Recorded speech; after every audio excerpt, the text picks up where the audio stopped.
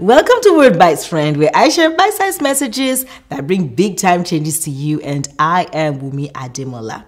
Here at my home church, DIC, the prophetic word that God gave us for the year is fruitfulness. 2023 is our covenant year of fruitfulness, and I believe it's going to be yours as well. Based on Revelation chapter 22, verse 2, the Lord says to you and to me that on either side of the river was a tree of life, which bore 12 fruits.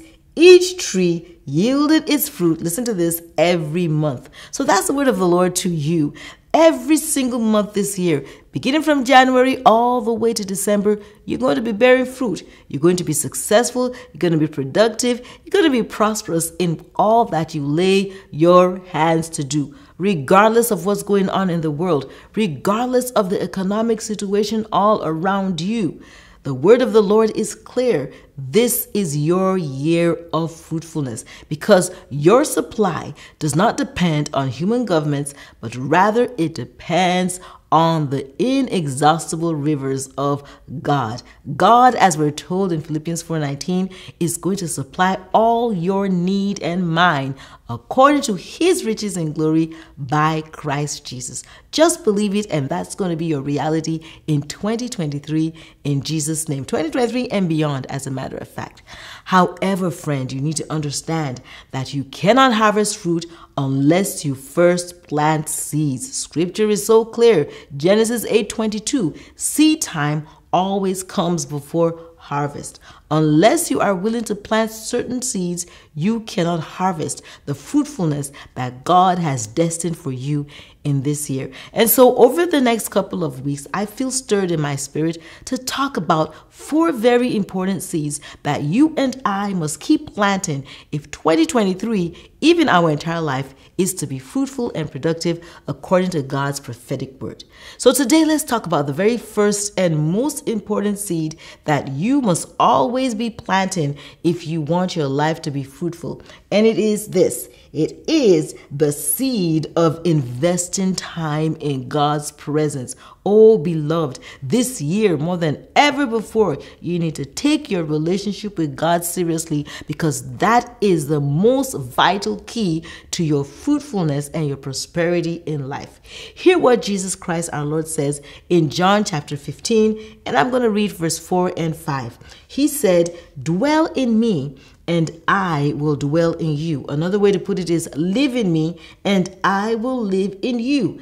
Just as no branch can bear fruit of itself without abiding, being vitally united to the vine, neither can you bear fruit unless you abide in me.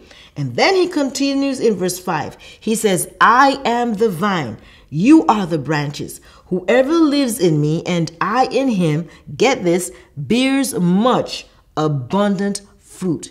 However, apart from me, cut off from vital union with me, you can do nothing." So you cannot be productive without a vital union, a very intimate relationship with God. It's so key to you experiencing the fruitfulness that God intends for you. Because apart from him, Jesus is so clear, you can do nothing. You can do nothing, you can be nothing, and you can have nothing. Do you want to do great things this year? Do you want to accomplish great things this year? Do you want to have great successes this year? You got to stay in vital union with the Lord your God. Psalm 127, remember what it says in verse 1? "Unless the Lord builds a house, the builder's work is useless." Another translation says, "Without the help of the Lord, it is useless." So you need God's help. You need to stay in vital union with him because without the help of God, your best efforts will amount to nothing.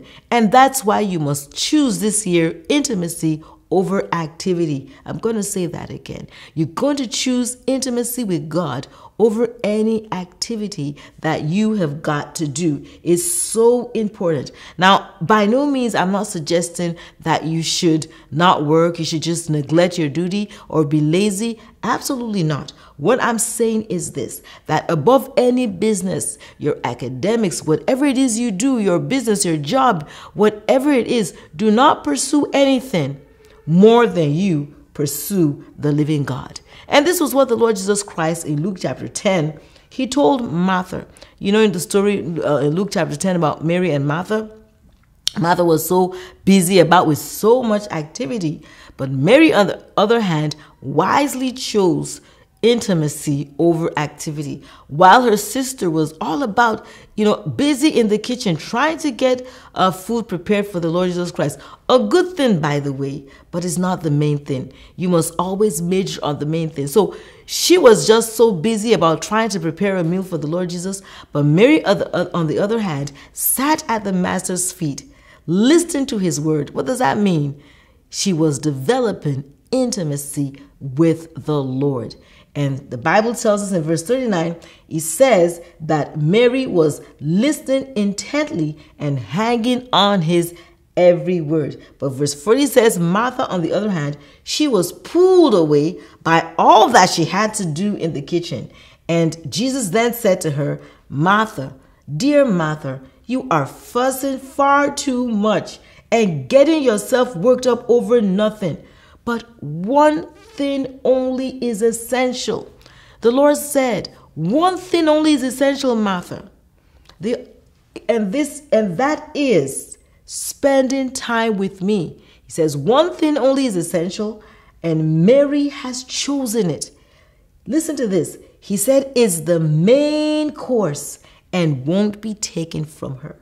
So Jesus says the same thing to you, that one thing alone is essential. That's the main thing of life. Spending time with me, the Lord your God. Choose that. Like Mary chose it. Choose that. Intimacy over activity. It's not wrong to prepare a meal. It's not wrong to do all the things you need to do. But it is wrong to choose those things over intimacy with the Lord. So this year, friend, make up your mind that pursuing intimacy with God, spending time alone in the Word, in prayer, in worship, is the very first thing you do in the day. Do not put anything else above it.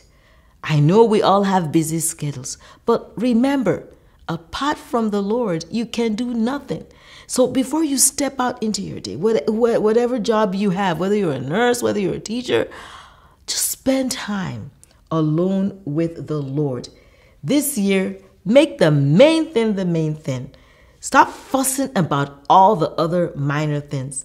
Make the main thing the main thing, and the Lord promises that this year is going to be your most productive year to date. He will make sure everything else falls into place. Matthew 6:33, he said, seek first the kingdom, seek intimacy with God first, and all other things, all the goals you've listed for this year, they're going to be added to you without fuss and without hustle.